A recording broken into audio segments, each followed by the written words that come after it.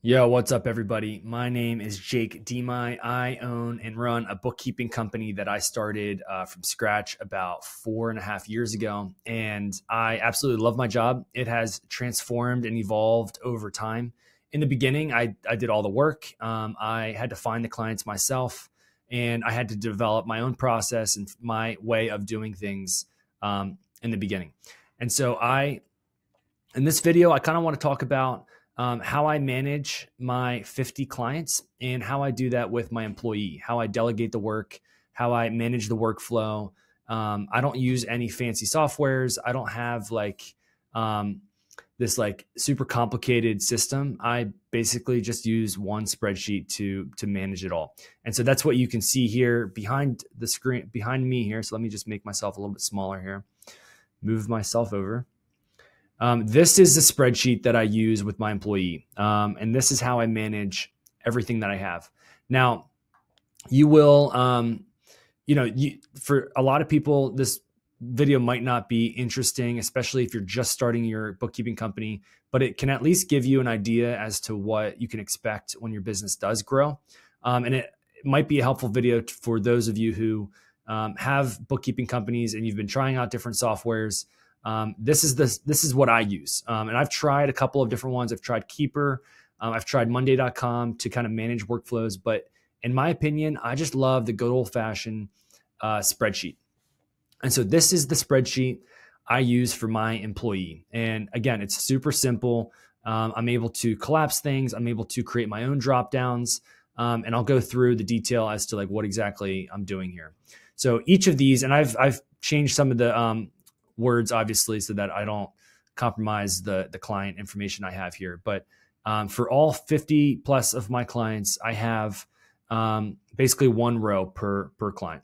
And so here you can see I have the priority level on this side. This shows when I want this client to get done. So if on a particular month I want Joe Schmo's company to be done first, I'll put like the number 1 there, or maybe if I want them to be exactly first, I'll do 0.5.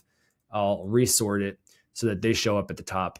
And so that's kind of how I manage that priority. And so my employee, who is fully remote, by the way, she's able to look at this and she knows that, okay, this needs to be done first, and anything in red can be started by her. So let me just change that. And I have the deadline to complete. Only a few of my clients pay an expedited fee to have the work done sooner. And so I promise to get it done within 1 to 2 weeks for them. And then here I have the complexity level. Some of the clients are super complicated, and so I put an 8. I have one client that is a 9. They're like the most complicated. And some of my clients are like a 2 or 3.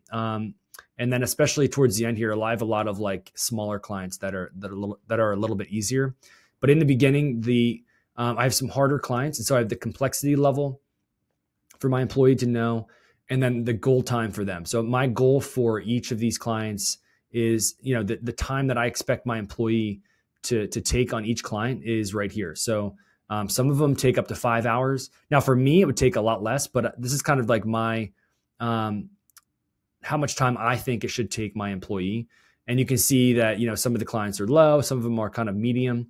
But this is like the goal. This is what I am hoping the time takes for each client.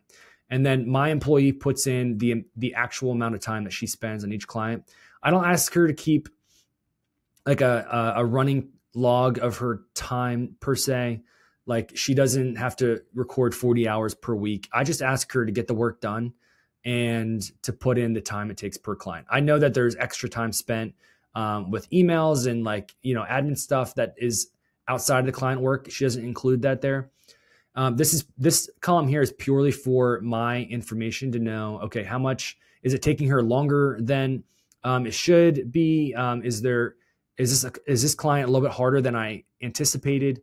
And I expect this number to go down. Like some of these clients, like she's gotten better and better at over the months. I have a tab for each month that she started with me. And, I can see that this number is going down per month. And every once in a while, there's weird things. Like this client had a banking issue where the transactions weren't coming through. And so they had to be imported, but there was an issue with that. And so she added a comment explaining that.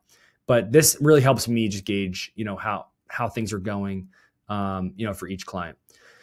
And then this is the date that it gets completed. I also have I just show when it's ready. Sometimes before the month ends, my employee might have extra time on her hands, and she can get the clients updated partially before the close of the month. And so some of those clients can be done partially, like in the last week of the month. It can be done. And then when it's ready, it's marked as, ready. And then here I have the status. And so this is basically this is like the feature that I use the most. And so this is really helpful for me. Every client has a drop down where it starts at not started. And then the employee will, when she gets started, she'll select in progress. And as she's working through it, once she has all of her questions ready to go, she'll create an inquiry sheet. And in this inquiry sheet, I'll just show you an example here. This inquiry sheet, she'll have all of her questions. So like unreconciled items, uncategorized income, uncategorized expense, with her findings. And then I'll put in my remarks as to what to do. So I'll say like, ask client, or I believe this pertains to blah, blah, blah. This is kind of where I communicate with my employee regarding specific transactions.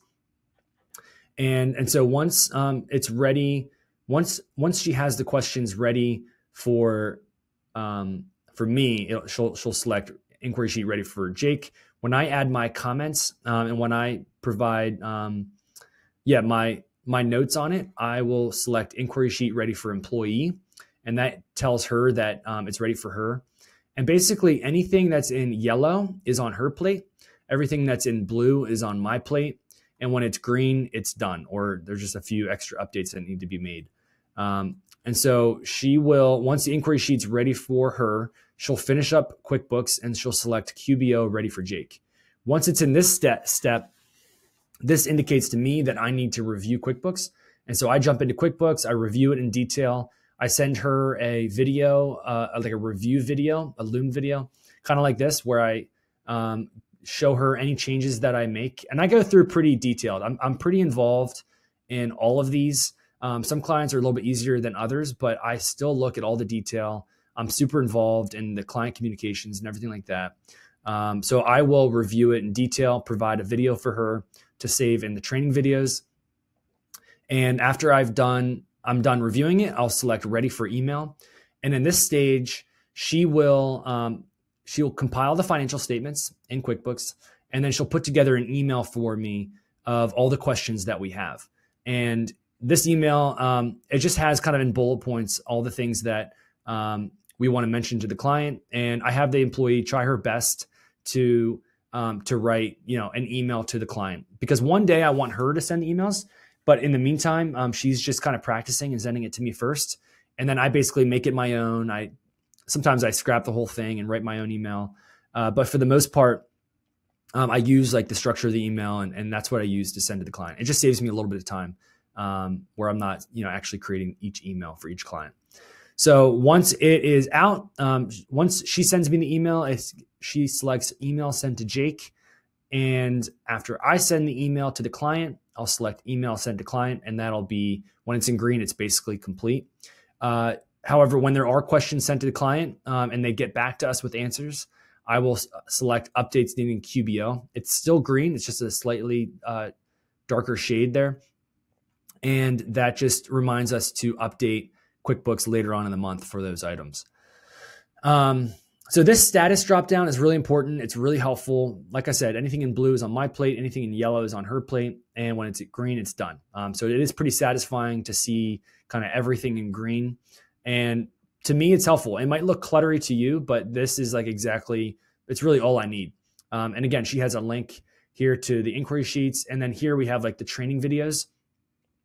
And so I've linked, a Google Doc to each client. So every client has an SOP, a standard operating procedure, with videos from me on exactly how I do the client, because every single one of these clients I did myself. I never just give my employee a client from the beginning. Every single one of these clients I've developed a specific process for, and I've worked on for months and years. So what I do is I create a Loom video of me doing every single thing for the client. So some of the videos are like an hour or 2 hours long. And honestly, I didn't really care. I just did videos of me doing the job and talking through everything that I did. And that proved to be really helpful because my employee was able to copy the way I did it, because every client's a little bit unique. Every client's a little bit different. And so I create those videos. Sometimes it's like 2 or 3 videos of like instructions from me. And then this client, for example, they have like seven videos of reviews from me. So every month I'll send a review, like a review video of any changes I made, like I said, and we'll save that in this SOP doc. And so, like I said, every client has a folder for that. And that's how we manage it. Any special notes I'll put here. But like I said, this is like customized to me. And so I can change whatever I want. You know, we have a bunch of different tabs down here for each month. She's got this pre-accounting checklist. And so my employee put this together herself, where for each client, let me just take a water break. Hold on. Each client will have their own like password information, a checklist of what needs to be gathered ahead of time. And she'll gather all of that together. And she just has a checklist for that, which is super good for the company. But yeah, that's basically it. This is kind of what I use. It really, really helps me. It helps me gauge kind of the progress we have. I mean, sometimes we fall a little bit behind, but I totally trust my employee. She handles all of this. And if we're a little bit behind, I don't stress about it. You know, my employee does a really good job of managing her time. And every once in a while, something will come up. And I tell her like, hey, if you want me to do a client to help out, you know, let me know. But for the most part, she's able to handle pretty much all of these employees. So that's pretty much the video, guys. Not sure if this is helpful for you or not. At least it gives you an idea as to what I do behind the scenes. This is obviously a copy of the real thing, but it works really well for me. If you want this spreadsheet, let me know. I don't know what I'm going to do. I might sell this. And so if you're interested in purchasing this, let me know. It's nothing special, but at least it's a template that you could use. So thanks guys for listening. Please like and subscribe. And I will continue to make these videos for you so that you can create your own bookkeeping company one day, or you can grow the one that you currently have to be as successful as mine. Thanks guys.